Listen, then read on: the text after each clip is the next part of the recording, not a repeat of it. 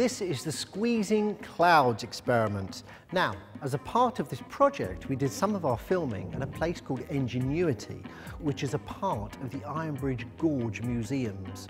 And it's full of really brilliant scientific stuff. And we're currently working in a room which is called the Gadget Dom room, which is a room they bring kids in to do lots of experiments when they make school visits.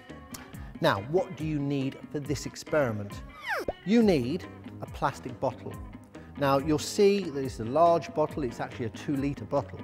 You should also notice I have the lid, which is currently screwed on, and there's a little bit of water. And I recommend between 1 or 2 centimetres so that it clearly covers the bottom of the bottle to a small depth, okay? But 2 centimetres is normally very good.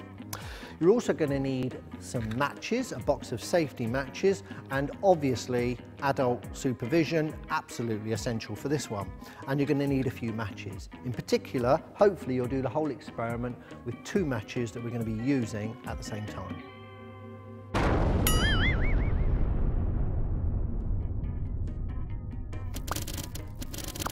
This is what I want you to do for this experiment. First, make sure you have your water in the bottle, as you can see here. And remember, about 2 centimetres, we already said that. Make sure the lid is screwed on nice and tightly. And what I want you to do is give the bottle a really good shake for about 5 seconds. Okay, so I'm going to do it now. So give it a really good shake. Okay, then you undo the lid and ask the adult in the party to get 2 matches, put them side by side on the box, strike them at the same time, and drop them in the bottle while they're still flaming, and quick as possible get the lid on. Now, what I want you to do is leave that for about 10 seconds, and after 10 seconds, you pick it up, look closely in the bottle, and then as hard as you can, you give it a really good squeeze, as hard as you can, hold it for about 2 or 3 seconds, and then release the bottle and see what you notice inside. Then do it again. Squeeze as hard as you can for 2 or 3 seconds and release and have a look inside. And then again, squeeze hard as 2 or 3 seconds and then release. And maybe repeat that 5 or 6 times of squeezing really hard for 2 or 3 seconds and then releasing. And each time always be looking in the bottle to see what you notice.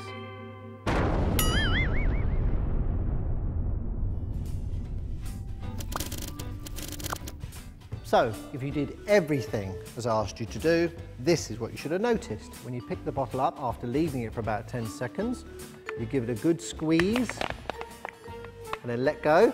Can you see that?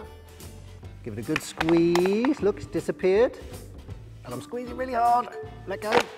See the mist? It's getting darker, have you noticed? Give it a good squeeze. Look, it's almost vanished when I'm squeezing. Let go. Come back again. Now, of course, I can squeeze quite hard, but you should be able to do it too. Give it a good squeeze, look, almost vanished. Let go, back again. If you look very closely, what you've actually got in here is smog.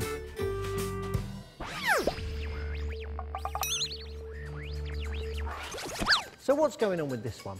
Well, when you put your water in the bottle and you gave your bottle a good shake, what you're actually doing was help create water vapour, which is water gas if you like, and it was spreading out through the bottle and it was invisible, you couldn't see it. When we then dropped the matches in and you struck the match, you notice I asked to put the match in pretty quickly because I wanted it flaming and making smoke. Because when you drop the match in, we want lots of smoke particles, and if you look carefully, you probably saw them in there when you did it as a fine smoke from the match. When we squeeze the bottle after putting the lid on, when you give it a really good squeeze, and I'll do it again now, what you were doing was pressurising the bottle, pressurising the gas, the water vapour too, and when you suddenly let go really quickly, when you drop the pressure so fast, it sucks energy out of what's inside the bottle. So in other words, it will suck energy out of the water vapour. And when you suck energy out of it, it makes its temperature drop a tiny bit. And when its temperature drops, it can turn it back into liquid water. Now that liquid water was forming around all the tiny bits of smoke dust from the match. Okay, so when you squeeze it and then you let go quickly, you suddenly drop the pressure in the bottle. That water gas, the water vapour, it suddenly has energy sucked out of it as you do that, and it starts turning back into a liquid, but it turns into it around and wraps around those tiny particles of smoke from the match. And of course there's many, many thousands, so you'll see a mist in there. Now I called it a smog rather than just a mist, because a mist would really scientifically be just the water droplets. But a smog is when you have water particles and tiny dust particles where the water has actually wrapped itself around the dust particles. Now think of the word smog, S-M-O-G. That is a word made up from smoke, remember S-M-O-K-E, smoke, which is your match smoke, and fog, F-O-G. So we use the S-M from smoke, O-G from fog, which is just like a cloud, for example, most clouds, and that's where the word smog comes from. So that's why we made smog.